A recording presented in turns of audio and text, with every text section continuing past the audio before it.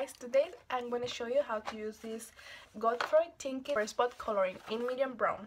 I'm going to show you what's inside of this little box. It has a little brush for eyebrow, and this is really nice. I think I'm going to use it for doing my eyebrows any other day. And it has this developer in 3% of 10 volume. It also has the capsules and a little container to mix everything in. And let's get started.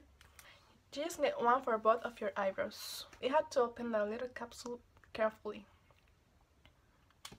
Oh shit, I did it all. And then put it on the little tray, like this.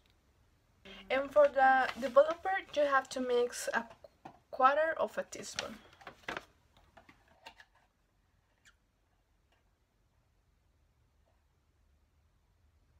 something like this. Mix until creamy consistency is reached. Okay, let's do it. Okay, I need a mirror. I'll just take a little bit so I won't mess up. It's mixed too. You just have to follow the natural shape of your eyebrow, but if you want to change it, it's up to you. I'd rather go natural.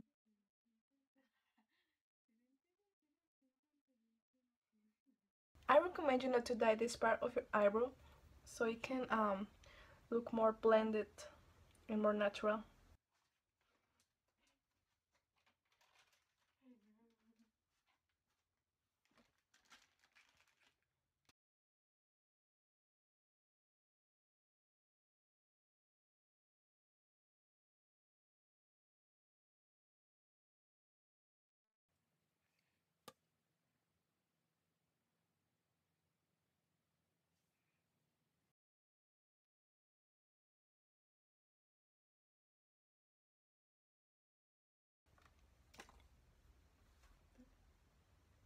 I'm going to finish the other eyebrow and then I'm gonna come back to you guys. My god, it looks ugly on camera.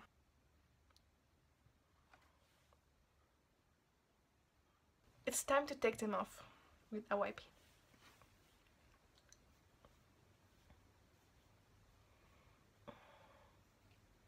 This is going to save me a lot of time when I do my makeup.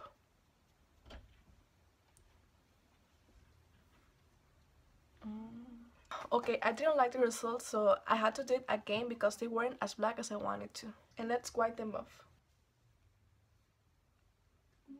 It feels a little bit irritated, but I think that's normal because it's like when you dye your hair, you feel like that sensation on your scalp. It's kind of the same, but it's not that bad. And these are the end results. I really like them.